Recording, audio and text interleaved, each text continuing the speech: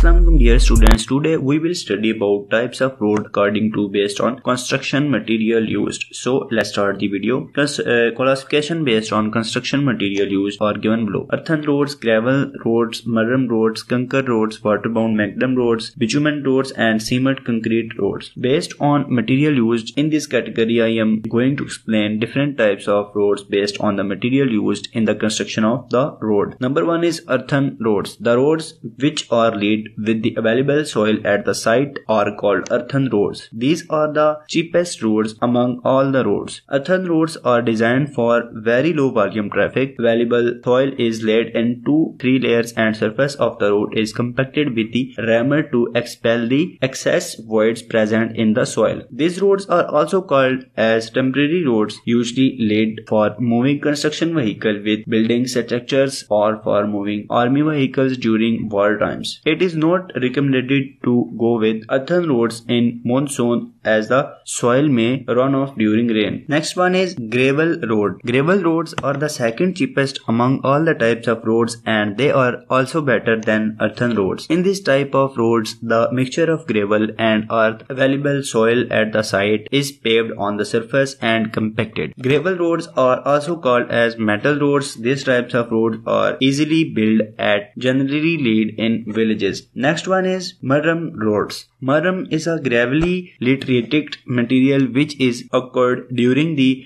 disintegration of igneous rocks by weathering agencies. The rocks which are laid using murram as primary material is called as a murram road. The density of murram is higher than the gravel, which also provides good surface finish and compaction than above two types of roads. Next one is Kankar roads. The word Kankar is derived from India, which means an impure form of limestone. This type of roads usually recommended at places having a good quality of lime. Kankar road is one of the low quality roads but better than earthen roads and gravel roads. Next one is waterbound Macadam roads, WBM.